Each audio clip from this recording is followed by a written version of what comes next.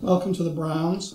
Today I want to talk about the Hughes and Kettner Tubemeister 36 amplifier. This is one I've owned for about 3 years now, and crucially it's almost out of warranty. I had a kind of love-hate relationship with this amplifier over the 3 years of ownership. I tend to use it as a backup amplifier to my Fuchs, which is underneath, and also I use it for recording because it is pretty quiet, and it also has a DI out, so I can record it both through mic'd up through a speaker, but also I can inject it directly into the mixing desk as well, which is behind me now. For the first 12 months or so I had this amplifier, it worked fine, and then it started to blow tubes. I mean, Hughes and Kettner make these in China, and I suppose the quality of the Chinese tubes, valves as we call them in the UK here, is not great. So after about 12 months it blew a fuse, and it turned out to be faulty valves, faulty tubes. Sent it back to Germany. Of course, tubes are not covered by the warranty, are they? Because they're a bit like brake pads on your car, they wear out, don't they? So okay, fine. So I paid for a new set of tubes, and it came back with another set of cheap Chinese tubes. Now, just after it came back, I was taken quite ill, and the amplifier didn't get used really around from last September around to about July this year. I've been undergoing cancer treatment, and I hadn't been able to play any music or use the studio much, but as I started to feel a bit better, I started recording again. Bang, the thing blew again. Well, I worked out actually I'd only used it for about an hour. It had been mended for 9 months, it hadn't actually been used. Same thing again, so I sent it back, and this time I refused to pay for the new set of tubes. And it actually come back from Germany now, and it has got another set of Chinese tubes in it. Now, however, these are actually branded Tube Doctor. When I've googled that, they are actually what they call selected tubes, so they may have had some kind of a test. I must admit, sounding good, and I've used it for quite a few hours now. The tube's nicely burnt in it, it's sounding pretty good.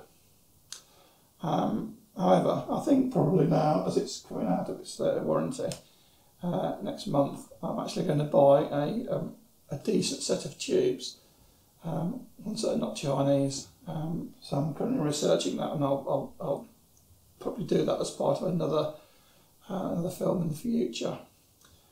Now, whether it improves the tone or just the longevity of the tubes, we'll have to wait and see. I think one of the problems with the Hughes and Kettner is that it does run quite hot.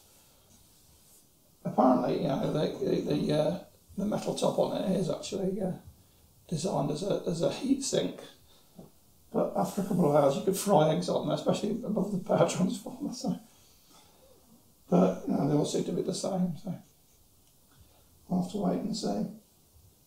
There's not a huge detail and resource on the internet about these amplifiers, so I'm going to do a quick review of this. It's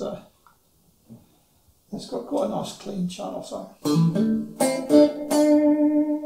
As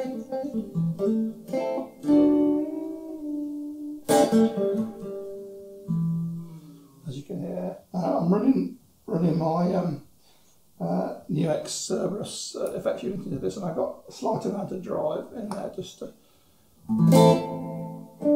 drive it a bit harder, but it's still nice and clean. I've got the gain at about 3 o'clock and the master volume at about, no sorry, 9 o'clock and the master volume at about 9:30.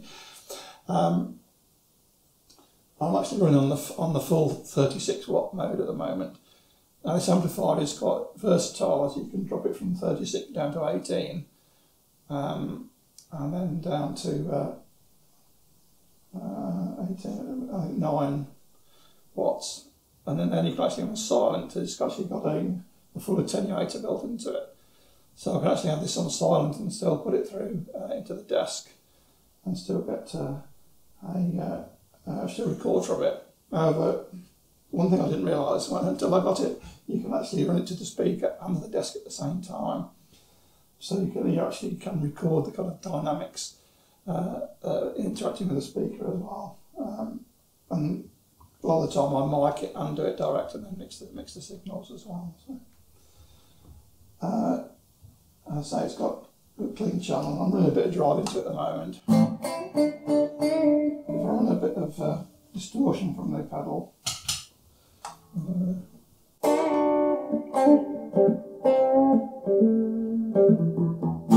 you've got a light distortion on that, so it's not going to break up too much, but it just shows the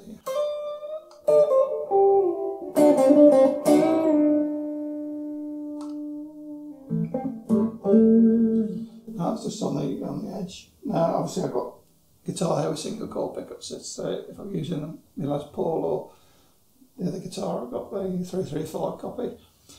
It does drive it a bit harder, so if I just knock that distortion off from there, and then I'll go into the crunch channel on the Hughes and Kettner. Now I've still got a bit of drive going from the floor pedal, don't forget. So just turn the volume up on that a bit.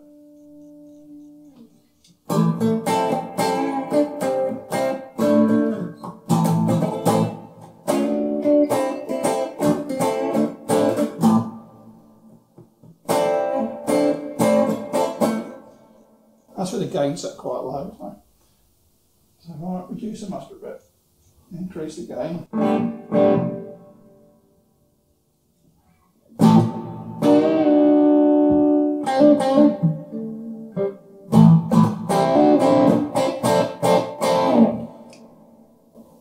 That's got a nice breaking up edge to it. Now, there is a lead channel on this where it's got lots of gain in it.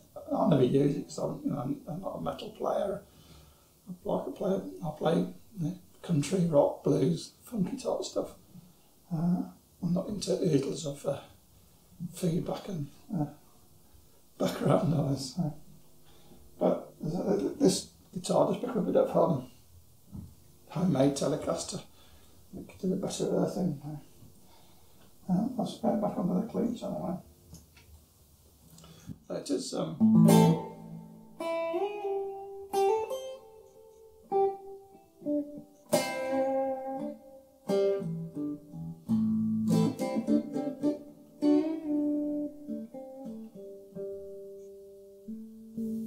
I've got the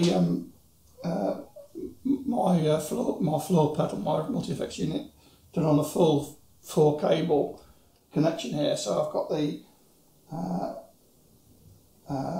guitar going into the effects unit, picking up the drive, going out of the effects unit into the guitar, through the preamp section, back out again into out of the amplifier, and back into the foot pedal modulation section, and then back into the amplifier before the power section. So I can put modulation and delay and things on it. So if I go put a delay on.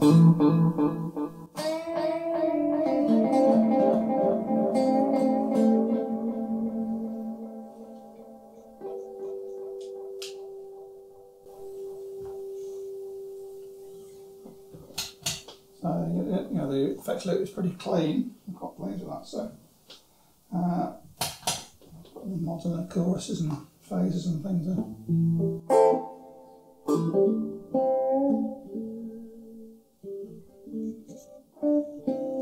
Bit of uni vibe there, you see.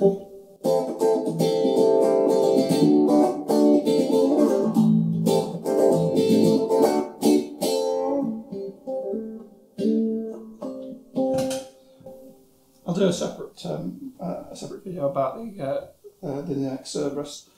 It's not particularly common floor pedal. I'm quite fond of this actually.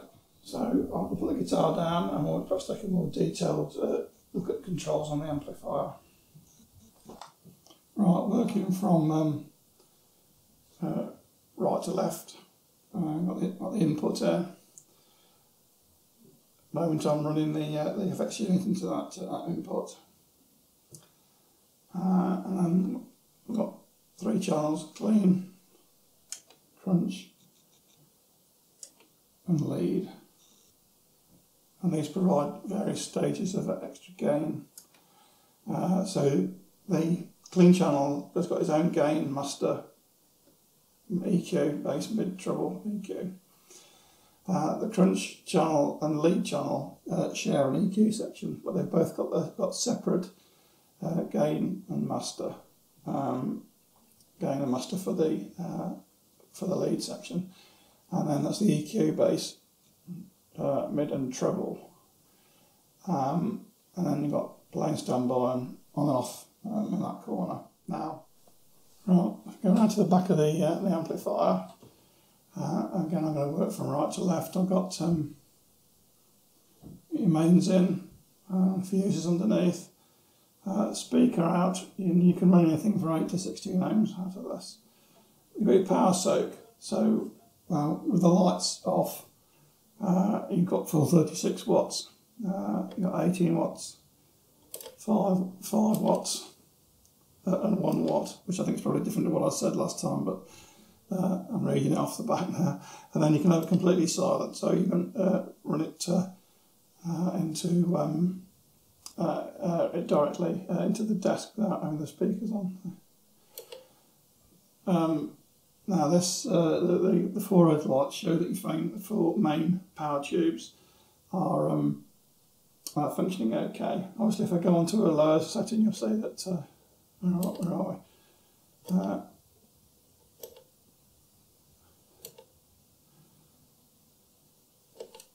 Some of those lights may blink, some of those might be switching on and off as we go in and out of the various settings. So I'll say if they that shows the state of bias as well. And next you've got the direct out, what's called the red box, which is the HK attenuator. That runs straight into the desk.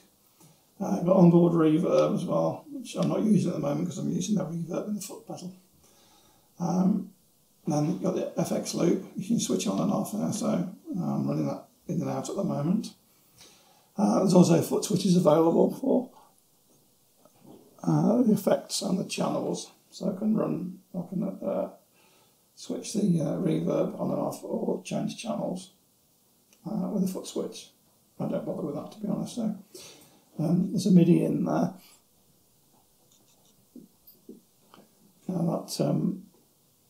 So you can control the function of this via MIDI. Use a MIDI pedal or program it from your computer. And then there's a MIDI learn button, so you press that to match the MIDI control channel function up with each of the functions on there as using your pedal or your computer. Well, that's given a good overview. Not only do you get a nice amplifier, but you also get a nice blue ambient light as well for the studio, which is quite nice at night.